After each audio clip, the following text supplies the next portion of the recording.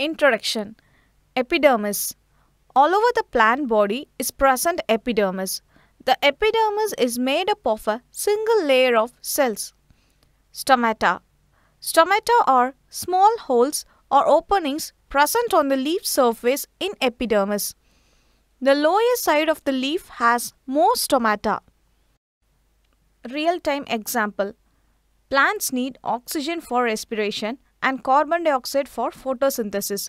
The exchange of gases in plants occur through the surface of stems, roots and leaves. On leaves, there are plenty of small tiny pores called stomata. Apparatus record. Freshly plucked leaves of Rio, petri dish, slide, cover slip, needle, dropper, watch glass, glycerin and microscope. Procedure. Take a freshly plucked leaf Rio, stretch the leaf with its dorsal part facing upward, cut the epidermis and put it in a petri dish. Take a watch glass, add few drops of water and a drop of stain in it.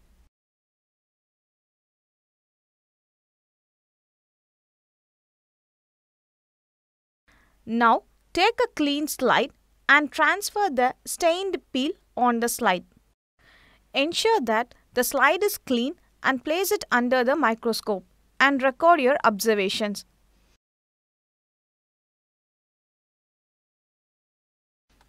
Observation.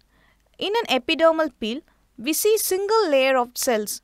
In between the epidermal layer, small spots are seen. When focused under powerful microscope, the stomata pores are clearly seen.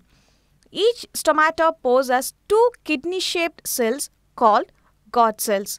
Each God cells has one nucleus and many chloroplasts.